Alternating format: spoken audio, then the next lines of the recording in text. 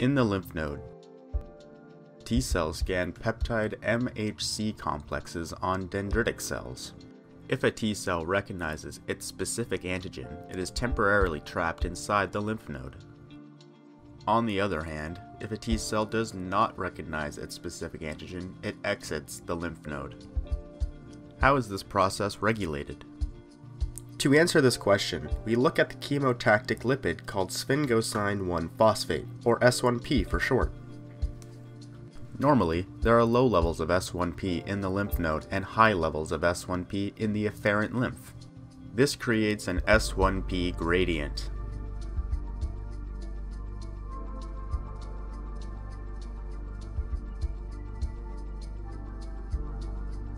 Naive T cells express a receptor on their cell surface that recognizes and binds S1P.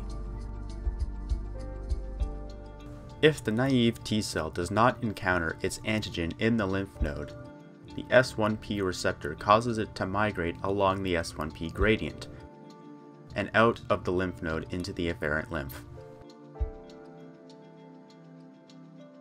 If the naive T cell does encounter its specific antigen in the lymph node, the T cell undergoes a signaling response that reduces the surface expression of the S1P receptor. Without the S1P receptor, the activated T cell is not responsive to the S1P gradient and is temporarily trapped within the lymph node. This retention provides time for the activated T cell to undergo rounds of proliferation and differentiation into pathogen-fighting effector T cells.